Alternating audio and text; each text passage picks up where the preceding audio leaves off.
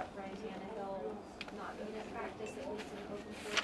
Anything going on, Coach, or can you tell us? I think it'll be an illness reported on the injury report. Not COVID illness? Illness. What's your concern level for obviously a hugely significant player for the game? Do you? No designation. How is that Christian Fulton come along this week? Good. It's been good to see him back. You know, that was a player that had improved, that had gone in, gotten better each and every week, and was really starting to play well, building some confidence, you know, and then had suffered an injury, required a few weeks, and so this was the return to play, and we'll see kind of how he responded to the last couple of days of practice, and then to try to make a decision on him, obviously before the game. When you're deciding like who's gonna wear the green dot headset, like how much, like what factors into that, and just like with the way modern offenses are, because a lot of times it's a linebacker, and you know you gotta shuffle them off the field in certain packages. Yeah, well, you'd like to try to have somebody that doesn't come off the field, right? There's some moving parts there. You know, what packages are they in with, and what kind of communicator are they? You know, so then, you know, there's some, and then if they do come out, you know, are you able to get, you know, you just can't have two on the field at the same time. So, you know, there's a lot of things that go into that, but most importantly is probably you'd like to find the one that is out there that is communicating in the middle part of the defense so that you can get it on both ends. And I know that, you know, some teams have a safety. You know, a lot of people do it differently, but predominantly it's been a linebacker. How did Adrian and Deontay Foreman do in pass protection last week? And Adrian was talking about that you guys do things a little differently in what you require running backs to do, pass pro, and yeah, I'm sure that's going to be the case everywhere we go. You know, you go to another team, there's going to be some things that they're going to ask their guys to do, and so, you know, I would say that the majority of those guys, what they did last week was on first and second down. You know, a role for Jeremy's on third down, and Jeremy does a great job with that. And so, you know, I think when the pressure came or when they brought people on first and second down, I thought they were, you know, they were efficient in what they do. They need to improve just like everybody else. But, you know, when you play at different teams, I'm sure they ask, you know, do some stuff differently. What makes Alvin so special for them? And if he doesn't play, do you see maybe the same things, just Ingram, just a bigger, heavier guy? Well, they put a lot on his plate. You know, I mean, I think as far as percentage of offense, I think when you talk about, you know, where Derek was for us and, you know, where Alvin Kamara are and where, you know, McCaffrey's out there, I mean, those are premier players. And he has speed, he's quickness, he runs behind his pads. You know, it's not just like he's a, you know, one hit takes him down. You know what I mean? He breaks a lot of tackles.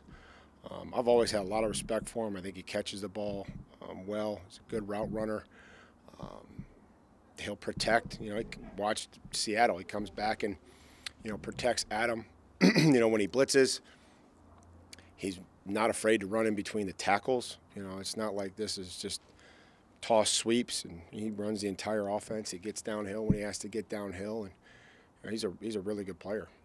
Are you in a position where maybe you have to consider putting Julio on IR to get him past the hamstring issue? I don't know if we're in a position to do really anything. We're just trying to find 48 guys that are available that can help the team win, and you know, if that's a decision that we end up making, we'll make. But I don't think we're in that position at all. You think a second week of practice and one game under Adrian Peterson's belt will, you know, help him going into this weekend? I mean, I think blocking better and running better will help anybody that's back there.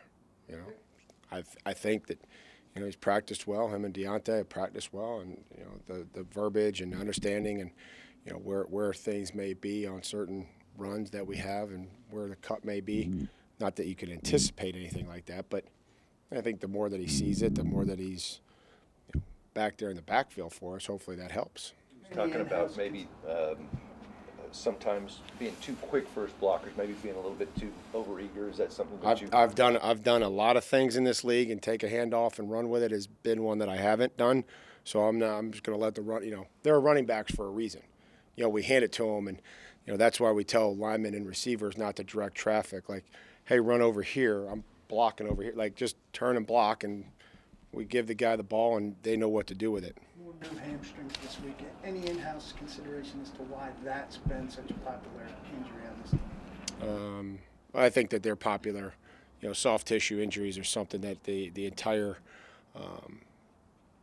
competitive athletic world deals with. We'll continue to monitor it, whether they're high or not. We're always trying to do what's best for the players and focus on things and how we warm up, how we prepare.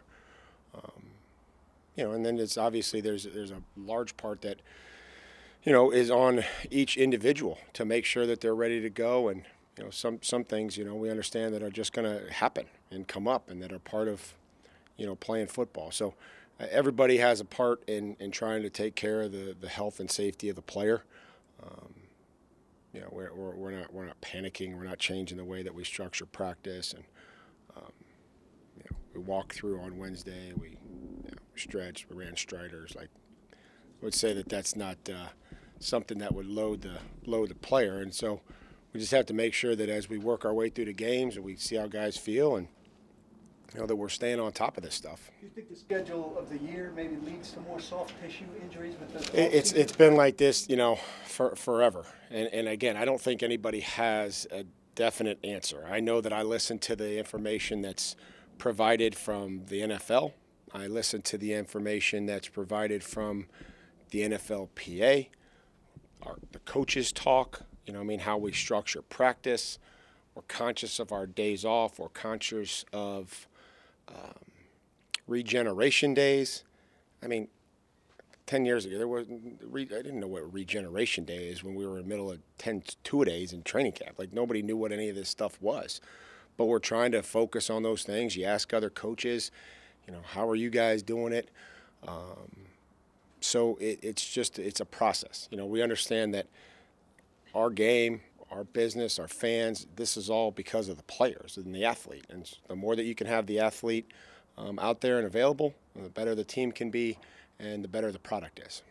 If you've got a player, who's maybe at like 80% or something like that, how is it for a coach and a former player, what's that line like to say, can you give us, all that you can, 80%, or if they say, I can't go, do you just leave it at that? Or do you ever say, 80% of you is better than nothing? What's that like? I'm not going to get into those discussions, but I would say that we use three things that I've referenced here before that I've tried to explain to you, whether you wrote it down or whether you kept the recording. But it's, can they make it worse? Can they do their job up to the standard that we expect it? And can they take care of themselves in battle? And not to say this is a war, but those guys, they're trying to inflict pain, and they have to be able to protect themselves when they're out there playing football, as you guys witness each and every week, watching these games. So those are what I have to ask, and those are the questions that I ask, and I try to get feedback from a lot of different people. Then I make a decision, if that helps. If I could get one more green dot question, I believe when you played, they didn't have that, and then you also. No, they did. I didn't play that long ago, Teron. No, they did. They did, Teron. Yeah. Well, I'll finish the question. How much of a difference does it make? Because I'm sure you've been on the field where the green dot wasn't able to be used. So how much does a difference does that make, just communication-wise on the field? I think it one thing it's done is it's forced. I liked it when you signaled, right? Because then it forced everybody to look over there, And so again, when we're in 2-minute, we don't have time, and the offense is going fast. You don't have time to rely on one guy to try to get 10 other guys to call. So a part of me likes everybody looking over there and getting the signal, so that they can understand what's going on and they're engaged early on in the play, as opposed to just sitting there and waiting for it to come through and having somebody tell you what the call is. And so it does help, though, that you're not signaling, and then the DBs can get the call, and then the safety can echo it to the corners, and the linebacker can communicate it to the front end.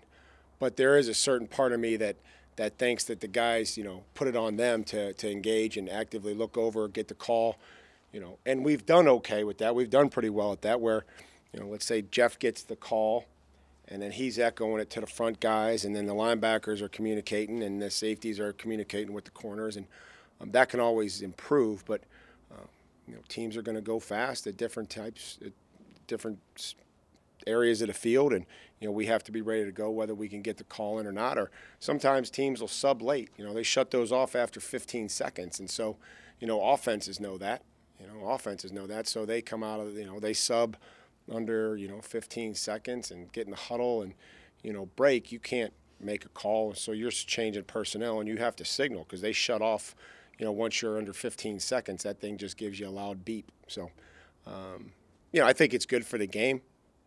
But I don't think you can rely on it. Those things go out, like cell phone service and everything else. We've had our quarterbacks, they go out, and we have a system set up for our quarterbacks to be able to get into a play based on the personnel and give them a menu of things to do when the headsets go out.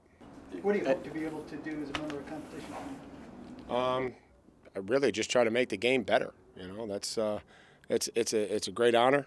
I try to focus on the areas of improvement, just trying to make the game better, make it a better product, and try to make it obviously safer and the best that we can. Salute to service, I guess, Veterans Day weekend. Is that extra unique maybe across the NFL, maybe even date back to your days as a player? Yeah, I think that's important. I think that this is a phenomenal opportunity to recognize the 19 or so million living veterans in our country that are family members, that are friends. I had an opportunity to explain to the team about Veterans Day and Armistice Day and how it started on the 11th hour of November 11th, and Congress changing it to Veterans Day. And I had an opportunity when I was in Kansas City to go visit the VA hospital and spend some time with those men. There was a VA hospital near Arrowhead. And, those men and women, they don't come back. Sometimes they don't come back the same as when they left.